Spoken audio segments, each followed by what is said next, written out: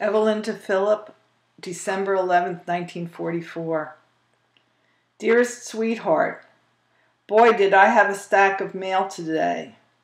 Between Saturday and today, I received a total of 10 letters from you. Now that's what I call mail.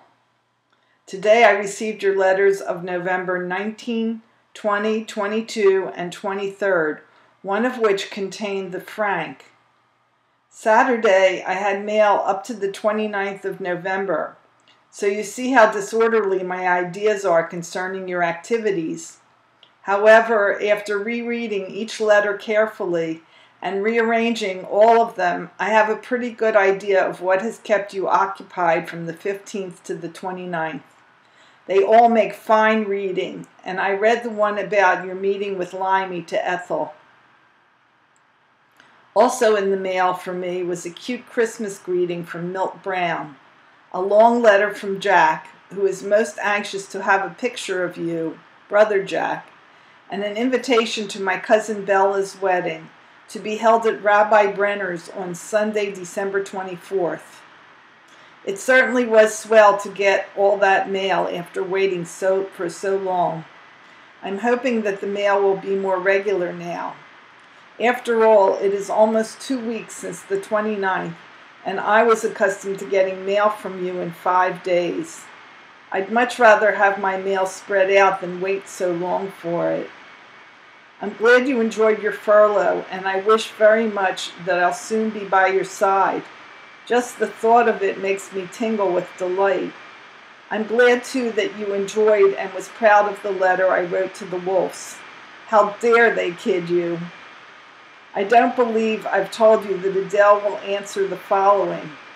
What's your daddy's name? Philip. Not quite as distinctly as we would say it, but nevertheless clear. What's Mommy's name? Evelyn. Now when she's asked who sent her the locket, she replies, Daddy Philip. She also told everyone that Nan-Mom Trongen went to New York.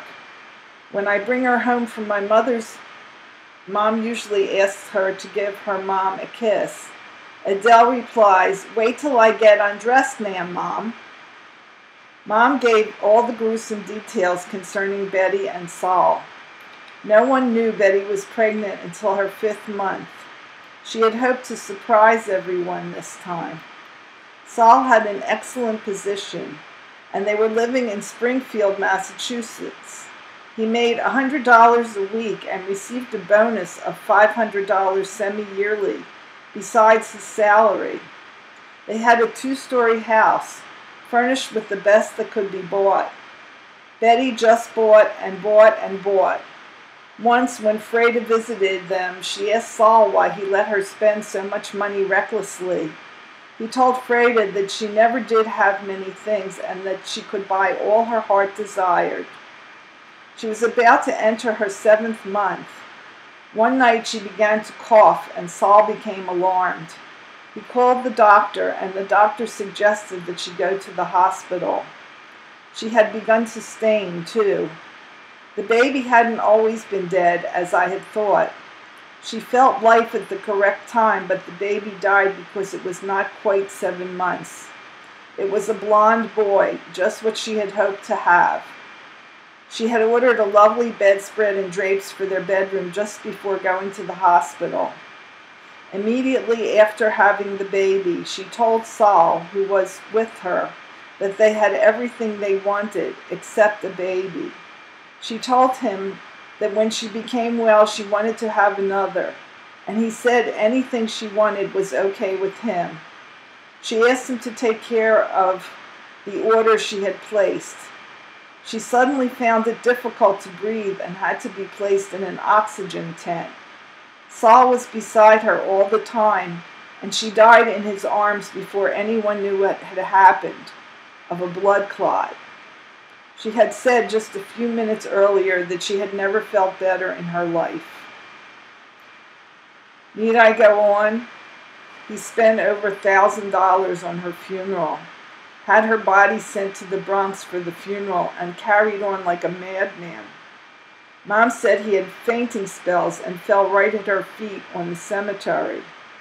His bosses are crazy about him. They gave him a check for $500 before he left for the Bronx and mailed him $200 more so that he would not have to think of anything in page 2, that connection.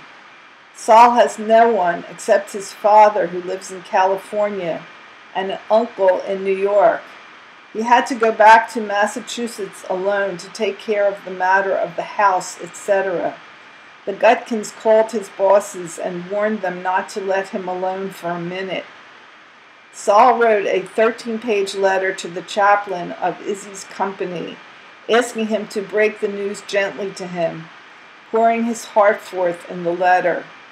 He is trying to have Izzy sent back to the States so that he can help comfort his parents in their distress. Life can be so bitter. Your letter of December 1st came this morning, and I thought it fairly good as concerns traveling time, when you consider how long it took for all the others to get here.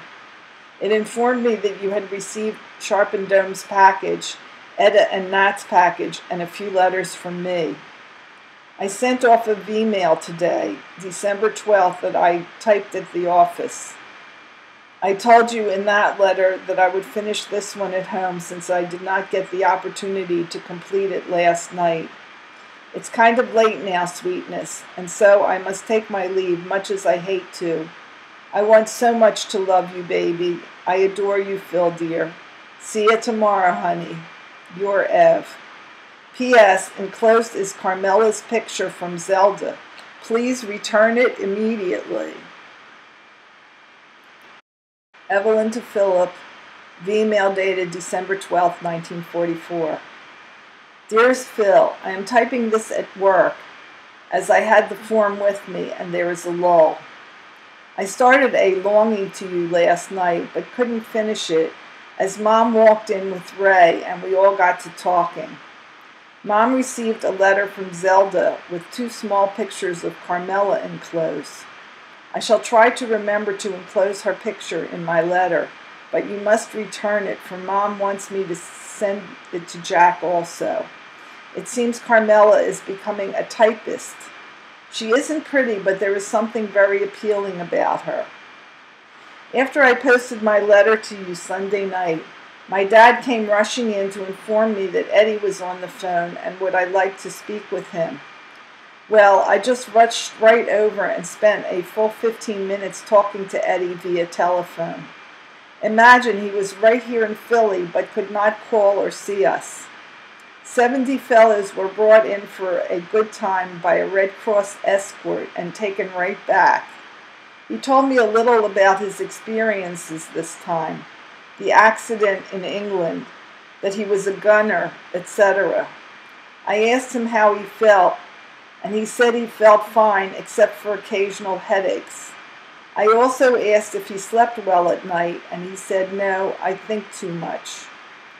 It seems as though I had this business with this girl, Ruth Shapiro, all mixed up. He told me she writes him love letters, but that he only saw her once. I was under the impression that she was his girl from what both Ruth and my mother said. Shows you how wrong a person can be sometimes. Adele loves her new toothbrush and particularly likes toothpaste. When I asked her to spit it out, she swallows first and then spits. She always asks for a dink of wati when we are finished.